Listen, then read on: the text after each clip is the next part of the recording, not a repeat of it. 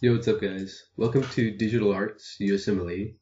So we're going to start off by covering some microbiology, and we're just going to start with Staph aureus, just because it's pretty simple. So we're going to cover its characteristics, the virulence factors, the organ systems affected by it, and the treatment options based on the type of infection. And while we're at it, we can cover some of the mechanisms of action for some of the antibiotics we can use against it. So what exactly is Staph aureus? Well, it's a gram-positive facultative anaerobe that is a staphylococci organism. Staphylococci means that it just forms grape-like clusters. Facultative anaerobe just means that it can survive in both aerobic or anaerobic environments. And the gram-positive part just means that once the organism is fixed to a slide, aka dead, we go through a four-step process. The first is adding a crystal violet dye, which will go through the bilayer and enter inside the cell. We can then add iodine afterwards, which crystallizes the dye, so it's too big to even leave the cell now. And then alcohol is added to destroy the lipid bilayer for both gram-positive and gram-negative organisms. But because gram-negatives have a thin peptidoglycan layer, which is now damaged, the stains can easily move in and out. So for gram-negative organisms, we have that extra fourth step, which is just adding safranin. And that's just a counter stain, and it allows us to see those non-colored cells. So that's really all it is. So just going back to Staph aureus, it's part of our normal flora. It's pretty much located everywhere on our surface, from our skin to our nose. And just a little bit more about it. It does produce acid from mannitol and mannitol salt agar, and it is beta hemolytic. So all that means is that it produces hemolysin, so it can just lyse the blood and pretty much suck up all the nutrients from it. So the first thing we want to do is distinguish staph from strep. That's really the big thing. So there's just one test that distinguishes the two, and that's the catalase test. Staph is usually catalase positive. The catalase just breaks down the hydrogen peroxide into water and oxygen, and this just helps us distinguish the two. And then once we have those things distinguished, then we can go further down, and we can distinguish Staph aureus from Staph epidermidis and saprophyticus by using the coagulase test. So Staph is coagulase positive. The coagulase messes around with prothrombin, aka factor 2, on the coagulation cascade, and eventually it activates it. So then it'll go down the line and it'll start to activate factor 1, which is fibrinogen, and then it'll activate fibrin. And once it has this fibrin, it pretty much wraps itself around it like a blanket, and the fibrin just protects it from phagocytosis. So it is one of the virulence factors. And if you want to go into real detail on it, there's actually two types of coagulase. There's just bound coagulase and free coagulase. The only difference is that bound coagulase is literally bound to the cell wall, and it allows it to clump up, whereas free coagulase is just shoots out everywhere. So some of the other virulence factors are the clumping factor, aka the fibrinogen binding protein, and all it does is just it binds to fibrinogen on the normal endothelial surface. We also have coagulase, which is what we just went over, converts fibrinogen to fibrin, coats itself, and pretty much resists phagocytosis. Plus it causes vegetations, which is pretty bad, and it can slow down white blood cells. Another one is alpha toxin, which just forms pores inside the cells, and since it's forming pores inside the cells, all its crap is going to leak out, and yeah, the cell's pretty much going to die. And it does that to like red blood cells, like platelets, heart cells, a whole bunch of cells. And then there also has a thromboplastin, which you can build, and that helps in making the vegetations. And it has teichoic acid, which is the last one, which binds onto the fibronectin of damaged cells and clots. Oh yeah, and I forgot protein A, which basically binds to the Fc portion of IgG and prevents phagocytosis. So it affects a whole bunch of organ systems and organs, such as the dermis, so it can cause cellulitis, it can cause abscesses, scalded skin syndrome, impetigo, mastitis. It can affect the cardiovascular system. It causes like toxic shock syndrome and acute endocarditis. And when I say acute, I mean specifically acute. So don't get it confused with subacute endocarditis, which is in Staph epidermidis, which is different. It can also affect the GI system with its toxic mediated foodborne illness, and it affects the prostate, such as in prostatitis. So it also causes typical pneumonia as well. It's not that high of a cause, but it can cause it. And it does affect the bones and joints. It can cause pyogenic osteomyelitis, and it's also the second most common cause of infectious arthritis in older kids and adults. So starting with the dermis, you have cellulitis, which pretty much just affects the dermis layer and the subcutaneous fat. The area affected is usually going to be pretty red, warm, and most of the time pretty painful. Unless, of course, they're diabetic, then they may not feel any pain down there, or they may not feel too much pain since of their neuropathy. So I just want to give you that heads up. But just remember that this does require a portal of entry, meaning that you need a break in the skin. So some of the complications are thrombophlebitis, lymphangitis, and abscesses. And in the case of dental procedures, you have to worry about Ludwig's angina, and that's just a big fancy name for cellulitis in the submandibular space. So if they are infected and it's with MRSA, you're going to have to use something called vancomycin IV or linezolid, which can be given either IV or PO. So vancomycin, it just works by capping the end of D-ALA to prevent cross-linking, and it stabilizes and stabilization between the peptidoglycan layer and the NAMNAG. This pretty much messes up the structure of the whole cell wall, and if it's resistant to vanc, then that usually means that D-ALA has now been changed to something else like D-ALA D-lactate. So at this point you're pretty much screwed. So the next thing we have is linezolid. The mechanism of action hasn't been described too well in this, but it pretty much messes up the protein synthesis initiation step. So it screws around with the 30S, the 50S ribosomes, the tRNA, the mRNA, and yeah, it just screws up the whole complex. So also for a community-acquired MRSA, we can use something called clindamycin, or TMP-SMX can also be used. So Staphylococcus can also cause scalded skin syndrome, which usually affects kids or babies. The bacteria produces something called an exfoliative toxin, specifically exfoliative toxins A and B, which separate the stratum granulosum from the rest of the skin. So it looks like their skin is completely burned and it's blistering and it looks all like disgusting and gross. And yeah. It can affect the mucosa as well, so you have to watch out. So while you're doing your physical exam, just make sure you check out their mouth and nose. They do require IV antibiotics, antipyretics, and they require IV fluids as well because they're going to present like burn patients. So you just want to make sure that they don't get dehydrated.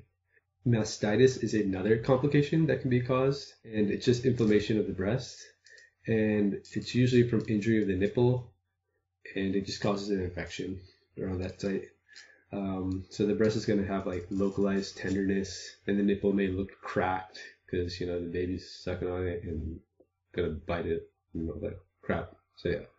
So remember, the mother can still continue to breastfeed on the affected breast. Yes, she can still continue to breastfeed. It's still safe for the infant. So I'm just telling you guys like heads up right now. So just tell mom, besides that, if she's still having pain, just tell her to milk herself like every 6 hours, and this will help with the duration and the improvement of the symptoms. So yeah, but if the symptoms do get worse, like they continue after day 1, or you tell her to, continue doing all this milking of herself and she's still having problems, then you could probably do like a milk culture, which I've never seen done, but apparently in the books it says you can do it, and you can find the organism growing, and you can give antibiotics like diclofenac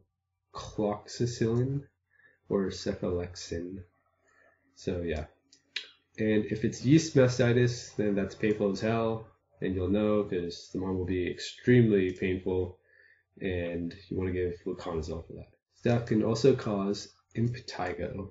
So that just causes erythematous papules and bullous impetigo around the mouth area and the face. It's usually pretty itchy It's in kids, and it just requires an oral antibiotic. It can also cause acute endocarditis. Like how we said earlier, it can affect the cardiovascular system. If you have acute endocarditis, it can cause high fevers. It can cause systemic toxicity. It will definitely damage the heart valves. You're usually going to find it in IV drug users, because remember how we said earlier, staph is part of our normal flora. It's on our skin. If you're poking yourself and you're constantly injecting these needles into your skin, then you're bound to push some of that staph into your blood system. You're going to have the IV drug users, they're going to get affected by it, and yeah, it's going to affect the undamaged heart valves as well. Just remember, it can affect both damaged and undamaged heart valves. And it can also bind to fibrinogen on the surface of the heart, and fibronectin, which is not only on the surface of the heart, but it's like in other places as well.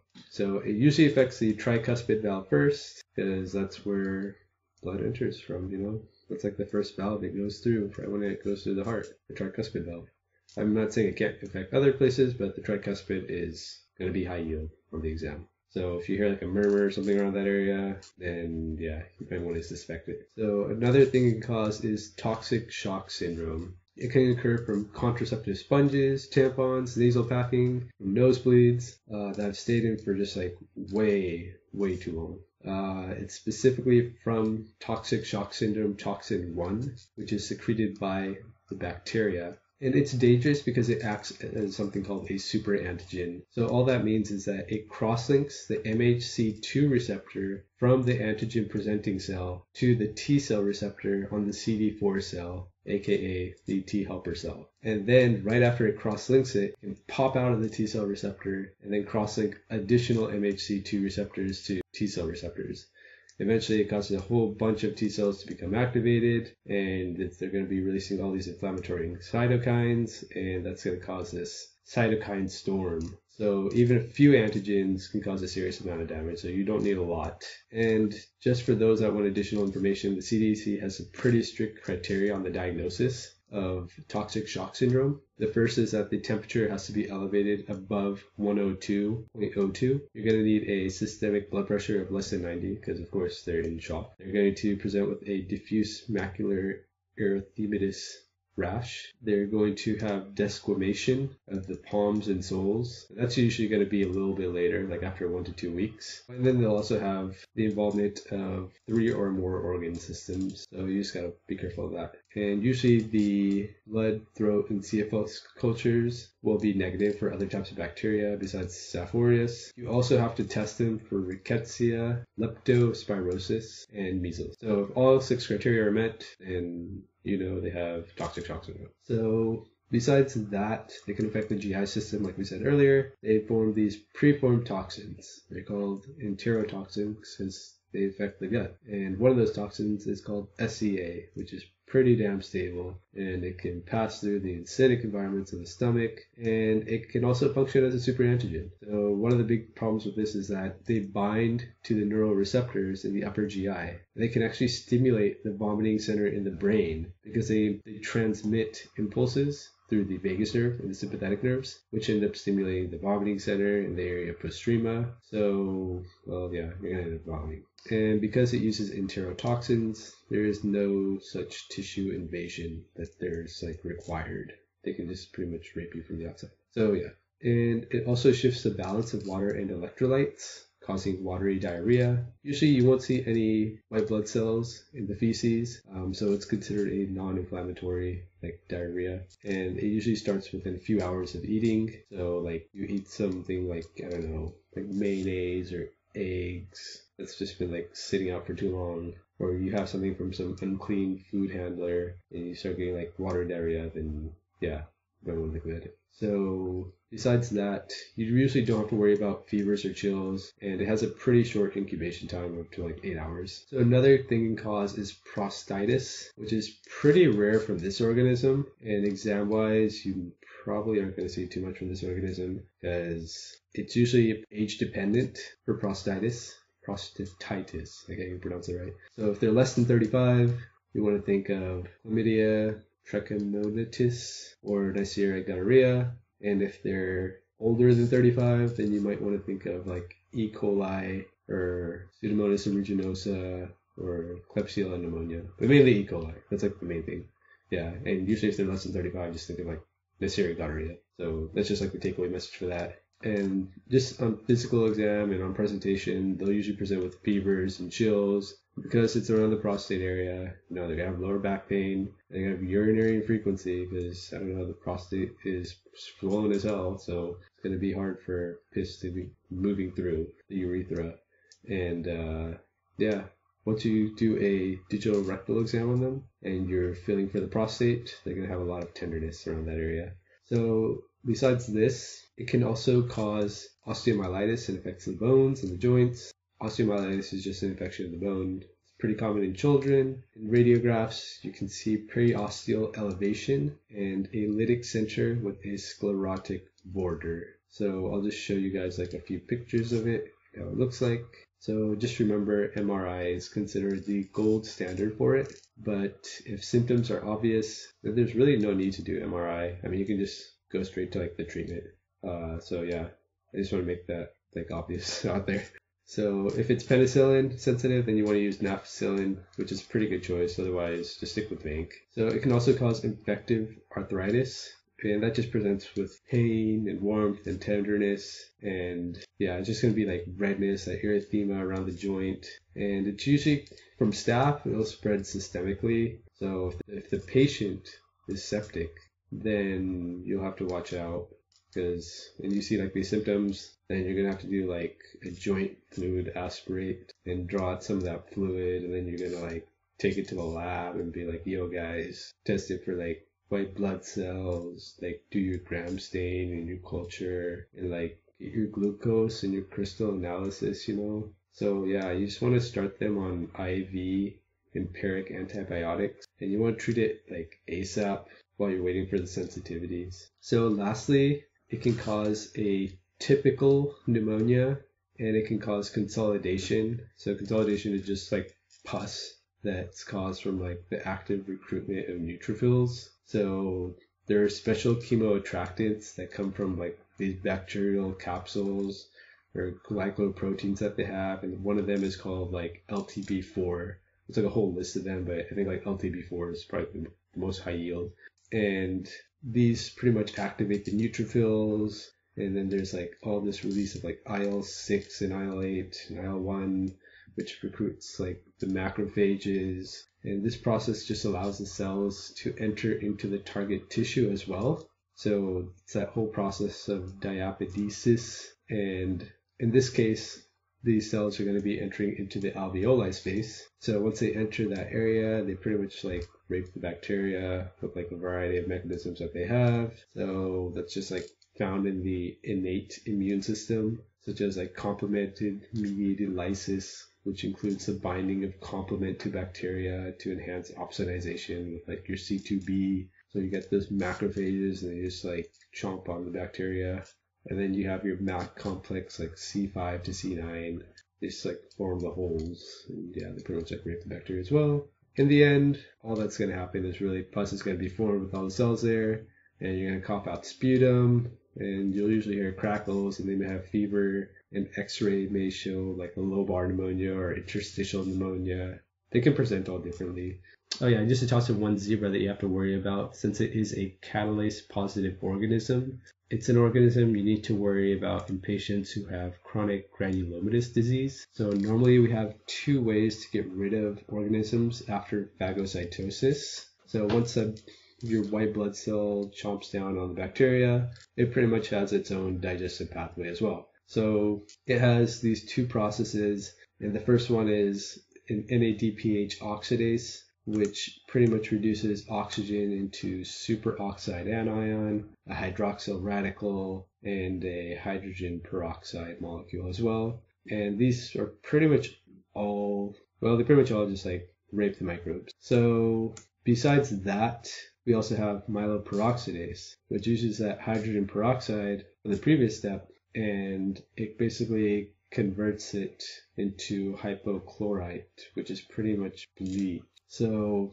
either way, it doesn't have to be from that step. There's like a whole bunch of reactions in our body that make this hydrogen peroxide, and this hydrogen peroxide has to get eliminated from our body as well because it's just in general cytotoxic to our own cells and the bacterial cells. So the problem is that in chronic granulomatous disease, there is basically no superoxide anion available. So basically the problem in chronic granulomatous disease is that you're missing your NADPH oxidase. And since you're missing your NADPH oxidase, you're not going to get any of those like superoxide anions or hydroxyl radicals being formed. And you'll still get the hydrogen peroxide from the other enzymatic reactions in the body. But now you have like this bacteria, it has catalase, and it's converting all of that hydrogen peroxide into water and oxygen. So it's pretty much completely useless, and now you have nothing to fight off these bacteria, so you're pretty much screwed against the catalase positive organisms like Staph aureus.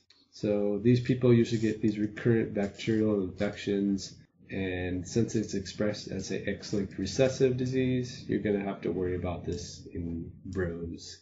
So that is pretty much Staph aureus in a nutshell. And if you like it, please subscribe.